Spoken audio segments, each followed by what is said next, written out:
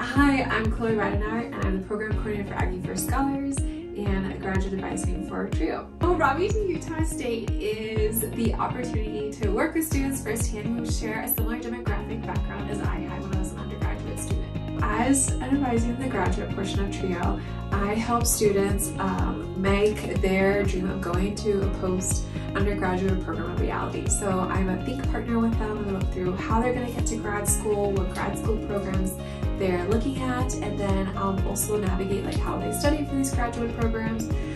So for example, helping them if they want to go to dental school, get a master's, law school, or med school. My favorite part of the job so far is getting to know all the students on campus and hearing about their visions and dreams for the future.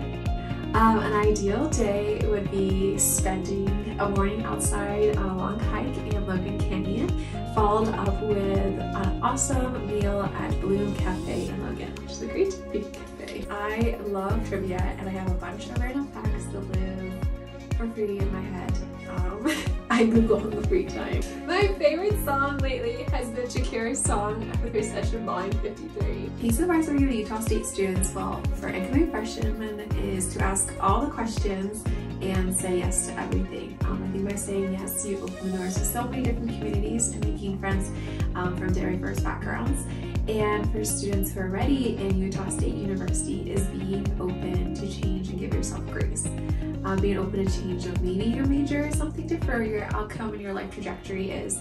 And then, right, giving yourself grace. This is a whole new journey that you're on, and it's okay to make mistakes.